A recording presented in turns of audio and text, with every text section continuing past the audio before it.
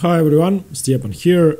Today I'm going to continue the series on the Petrov Defense with the Karklins-Martinovsky Variation, which is a seldom used line that Magnus Carlsen played in the World Championship match against Fabiano Caruana last winter. And the game ended in a draw, but it's still a very interesting variation. It was pointed out in the comments, and originally I didn't mean to cover it because it's not significant enough, but then I decided to, because if Magnus Carlsen uses it, then it probably should be covered. So okay, first of all, it's a rare line and most players with the black pieces are not going to expect that. That's the best thing about it, I would say.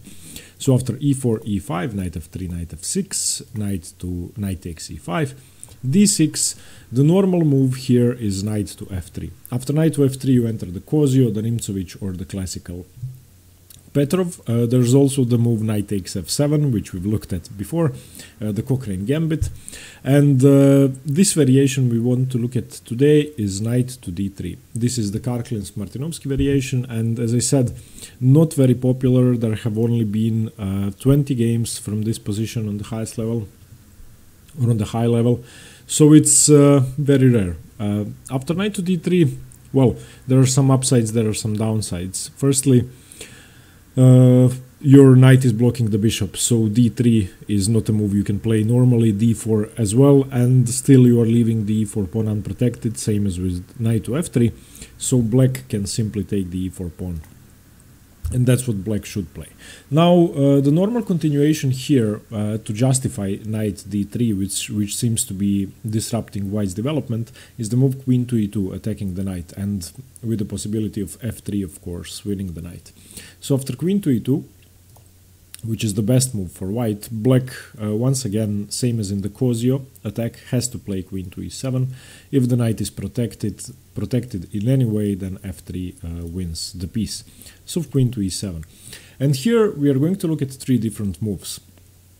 Three moves which have been played before. The rarest move, the move that is least commonly played, is best according to the engines, and it's the move that Magnus Carlsen used against Fabiano Caruana, and that's the move knight to f4, which seems very strange, but it unblocks the d-pawn and prepares normal development. The other move, apart from knight to f4, we are going to look at is knight to c3, which is a combination between the Kozio attack and the Nimzovich attack, sort of allowing black to double your pawns, and then still with your knight on d3, it's hard to develop the bishop. Okay, and the third move we are going to look at is the move b3, which seems very logical in my opinion, and I think if I didn't know the position and I had to play on from here, I would probably play b3. f3 is not an option, it weakens the king side, and once the knight moves to f6 you can exchange the queens, but you don't have anything really. There are more useful moves to make. So let's look at knight to c3 first. Knight c3 is the main line. At the end of the video we are also going to look at the Carlsen-Caruana game to see how that went. Okay, knight to c3, basically asking black to take the knight. The main move is knight to f6, but if black takes on c3, then d takes c3, opening up the bishop, queen takes c2, bishop takes c2, bishop e7, castles.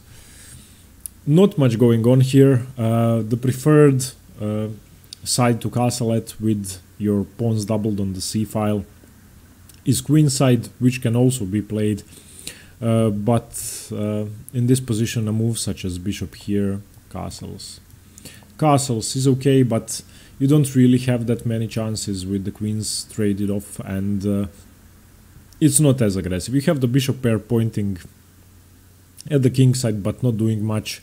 You have a knight which is awkwardly placed on d3, and of course you are up in development, but there's nothing major going on.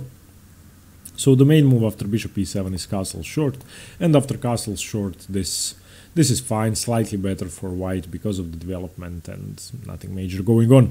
But after knight to c3, the main move for black isn't to take the knight, which would then of course develop the bishop. Black is much better off playing the knight to f6, because now whatever happens, and the queen exchange is going to happen, white is going to have to waste some more moves to develop the c1 bishop. So white in this position plays the move knight to f4, unblocking the d-pawn. Black exchanges, takes. Black plays c6, stopping the knights coming into b5 or d5, which can be an annoying move looking at c7, so c6 is a key move. Castles, d5, rook to e1, bishop to d6, knight h5, an exchange happens, and after knight takes h5, bishop h5 check, because the rook is checking the king, king f8, d3. Almost completely equal. I don't know what to say really. It's basically all zeros according to the engines. From a human perspective, it might be slightly easier to play for white because your king is castled, but still I think that doesn't mean that much. After a move such as g6, chasing the bishop away, king g7, the king can free up the rook. Black can develop easily, let's say bishop to f5, knight to d7, or even knight to a6, knight to c5 might come in handy, and black is basically in time to defend against any possible threats. White's c3 knight is restricted and doesn't have that much scope. The only hope I see for it is coming to g3 and into f5, if that's even a possibility. So the knight with, after knight d3, knight takes e4, queen e2, queen e7, the knight with the line with knight c3, I wouldn't say is very promising for white, and I would avoid that. In either case, whether black plays knight f6 or exchanges the c3 knight, I don't think white has that much. Okay. The second move I want to look at after knight to d3, knight takes e4, queen to e2, queen to e7, is what Magnus Carlsen played. Now let's look at that. He played the move knight to f4, which might seem counterintuitive, might seem strange, but it makes some sense, freeing up the d3 pawn, and I think he chose the variation basically to confuse Fabiano Caruana, but unfortunately for Magnus, Fabiano was perfectly prepared, and he chose a variation which gave him enough chances to draw. So there are two moves here. The main move is knight to f6, offering a queen exchange, and what Fabiano Caruana played, and what I think is the best move, is knight to c6. After knight c6, you are bringing another piece into play and not immediately offering a queen trade. And the knight on c6 is very useful. It can come into d4, it can come into e5. It's defending the queen, it can come here threatening the c2 pawn. And I think this is probably the best minor piece on the board for the moment. So white, to compensate for that, because this position is equal, this is all zeros, which is very rare for white to have on move 6 to allow black to equalize. The only move to compensate for the equality is knight d5, attacking the queen. And now black shouldn't really retreat the queen. The only move to stay in the game is knight d4 counter-attacking. And white doesn't have that many options. The queen, if it goes to d1, then you are looking at discovered checks. If it goes to g4, it will be taken by the bishop. h5 doesn't make much sense either. And I think that in order to defend, you need to take the black queen. Another threat you're looking at is knight takes c2. So even if you move the queen and you somehow manage to survive the discovered checks, you're still looking at knight takes c2. So white should basically take on e7. Knight takes e7, knight takes e2. Now knight to d5 by white saving the knight, knight to d4 saving black's knight, and this is what happened in their game. So we are going to look at the game later on to see how the game evolved. Now the continuation here, knight a3, knight e6, knight b5, didn't happen in the game, but I think it's very interesting because you're putting a lot of pressure on the c7 pawn, and the king has to help, so king to d8. So already you have misplaced the king. Now you need to be careful because your knights are under pressure. So f3, gaining a tempo on the knight. Knight f6, knight takes f6, g takes f6, and I like this line for white. I like this line very much, and I actually think white has chances to win this game, because the doubled f-pawns are a horrendous weakness, and if you ever manage to blockade them with the knight or with the bishop and fix them as weaknesses, then you are going to have something to exploit. Well, on the other hand, black doesn't have a single target in your position. The only weakness you have is the misplaced knight, which isn't really doing anything anymore on b5. So this variation, I think white is much better. So let's look at that once again. So knight c6 was the best move for black in my opinion. Knight d5, knight d4 counter attack, take, save the knight, knight to a3 defending c2, you need to defend this pawn. knight to e6, and now that the threat is no longer here on the c2 pawn, you can now move the knight b5 with a threat of your own. Black doesn't have a way to defend this. c6 would lose because of knight c7, so king d8, and now f3, chasing the knight away, and the knight doesn't really have to go to f6, it's just the best square. If it goes into b5, into c5, I'm sorry, then it can get harassed further on with the move b4, and it will end up on the d7 square, so f6 is objectively the best square, and after takes, doubling the pawns, white has a comfortable game.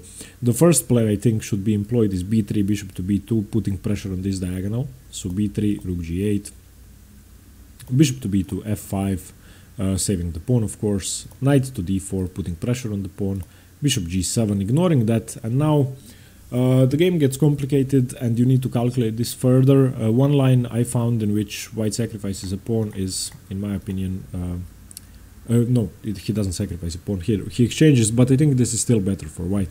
Now let's look at f5, knight d4, bishop g7 once again. Of course you don't have to go for that.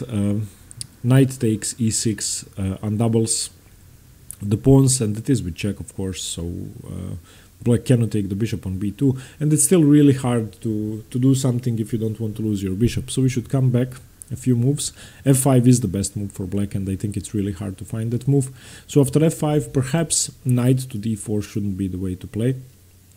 I've been looking at some other moves. Among others, I've been looking at moving the bishop, trying to sacrifice my g2 pawn, but that doesn't really work. So in the end, I ended up playing king to f2, and I found this move very interesting. I don't really know what black does.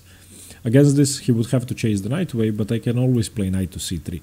So I think this variation is the best way to play the Karklins-Martinovsky. So let's go back from the top. Knight e5, d6, now not knight f3, but knight d3. Knight takes e4, queen to e2, queen to e7, and the move Magnus Carlsen chose knight to f4. Now we are going to look at knight to f6 for black later on, but if black plays knight to c6, which seems to be the best option, then this line knight d5, knight d4, knight d7, knight d2, knight d5, knight d4, knight d3, knight d6, knight b5 is in my opinion better for white. Now after knight f4, the most popular move for black is knight to f6, and since Fabiano Caruana didn't choose that in the World Championship match, and I'm sure he knows it because he knows everything about the Petrov, then I think knight c6 should be favorable. After knight f6 though, white continues with knight c3, we have queen takes queen, bishop takes queen, c6, once again restraining the knight from the key squares, castles, bishop e7, d4, castles, bishop d2, rook e8, rook fe1, d5. Now we have it. After the move knight to f6, you enter the normal Petrov with white having a weird knight on f4. Now, to be honest, I have some fine squares for the knight on e5 and stuff like that, but it can always be dislodged with the move f6. And you have the symmetrical pawn structure in the Petrov, with even the white knight being in the way on c3. So I can't really find the flaw in knight to f6. If this is best play, I think that black is equal and perfectly fine. I would even argue that white has two bad knights. Both of these knights don't really look that good. So I would recommend for the players with the black pieces who play the Petrov, if you face knight f4 in this variation, to play the move knight to f6. It's simpler than knight c6, even though knight c6 is more active. I think that with knight f6 you are not going to have any problems. Now, why Caruana played knight c6, I don't know. Perhaps to confuse Magnus Carlsen, but then Magnus Carlsen was prepared as well, so what can you do? Now let's look at their game. I want to look at it from this position, knight f4, knight c6, knight e5. We already looked at this, knight e4, knight a3. Knight e6 was played in this position, but Magnus didn't choose the move knight b5, which I think is the best move, forcing the king to d8. He chose f3 first. And now in this position, it's slightly different. So Fabiano Caruana didn't go to f6, offering Magnus to double his pawns. He went to c5. And Magnus played what seems to be a pawn sacrifice here, but it can't really be taken. So he played d4, chasing the knight farther away. If the black knight takes, then knight takes c7, winning the exchange, or even the whole rook. It's questionable whether black can trap the knight. The c2 pawn is of course defended, so after knight takes d4, knight c7, check, king d8, knight takes rook. Black cannot take on c2. So this was a bluff, it wasn't a real pawn sacrifice. Knight d7, c3 solidifying d4 now, and now c6, stopping knight b5, chasing the knight away from d5. So knight f4, knight b6, bishop to d3, d5, bishop c2, and there you have it. Unfortunately, they reached the symmetrical Petrov pawn structure. The game ended in a draw. You can find it on chessgames.com, on chess database, chessbase, Lichess, whatever you want. You can study the game further on, but I think that Magnus didn't use the opportunity to create an initiative in the game.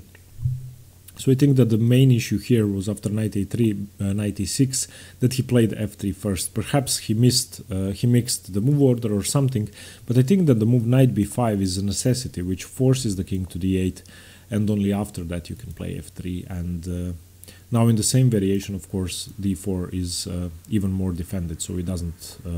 So it's even better for white, in my opinion. So okay, that's for that game. Now let's look at the third move.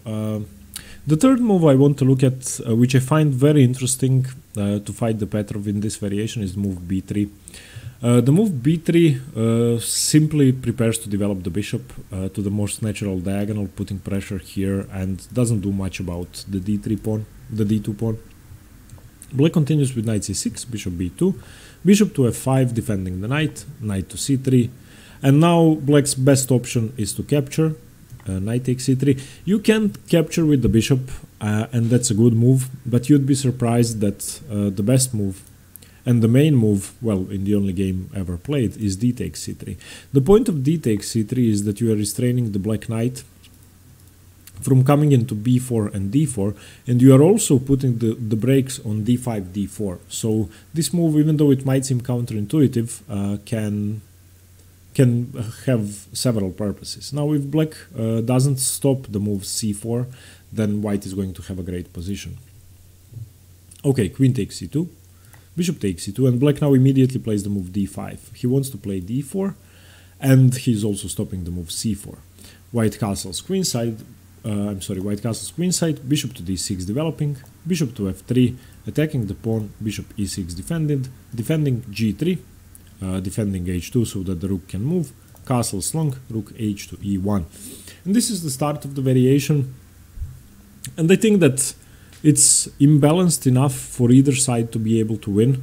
I wouldn't say that white is better, but if you are looking for imbalances against the Petrov, this variation might be fine. And you might even encounter players with black who are unfamiliar with the line, which of course is going to happen because it has only been played 20 times, knight to d3. So I think this is very promising. Let's continue. Rook h to e8, white plays h4 gaining space, knight to e7, and now there's a strange move for white which I don't really like. This is the pawn sacrifice I mentioned before, which the engine likes, and I would never play it during a real game. So you are looking at the g7 pawn with your bishop, so the idea is to sacrifice your pawn here to take on g7, but I don't really like that. The line goes c4, dc4, bc4, bishop takes c4, and after bishop takes g7, bishop takes a2. And apparently this is equal, and white has compensation for the pawn because he opened up the queen side, and that might be true, but I still think that there isn't enough compensation for the pawn. There could be some lines, let's say you try to bring your rooks to b1 and to a1. Now immediately if you play the move king to d2, you're going to be in trouble almost. Still the bishop is saving the position, but let's say this happens, check. Here you would have to give up your bishop, and as the pieces get traded off, there are less and less chances for a successful attack. So I really don't believe that this pawn sacrifice is enough. But if you come back to b3, and this position, perhaps even taking with the bishop, without the idea of c4, let's say queen takes, bishop takes c3, queen takes here, bishop takes here, let's say black castles, white castles. I like white's chances here. I think the bishop is great and it's putting pressure on the diagonal, and I think that if anyone can be in trouble, then it's going to be black. So yeah, I would recommend this move. Knight to f4 seems interesting, but as I said, in this position after knight to f4, I'm worried about the move knight to f6 and the complete equality. After knight c6, as I said, as we saw in the Carlsen-Caruana game, white stands better, but after knight f6 it's completely equal. And the move b3 promises inequality, at least in the pawn structure, and in the piece activity. So I think that b3 should be your preferred method to play this variation. Still, to conclude, I think that after d6, knight to d3 might be a nice sideline to confuse black. I still prefer the Nimzowitsch attack after knight to f3. But this is playable, and you are giving your opponent chances to go wrong, and that's what makes it definitely interesting. Okay, thank you very much for watching. Hope you liked the variation. Once again, you can find the Carlsen-Caruana game online if you want to look at the whole game. Let me know what you think about the variation. Let me know if you've ever played it or seen it. And once again, thank you for the support. Thank you for the comments. And stay tuned for more chess. See you later. Bye-bye.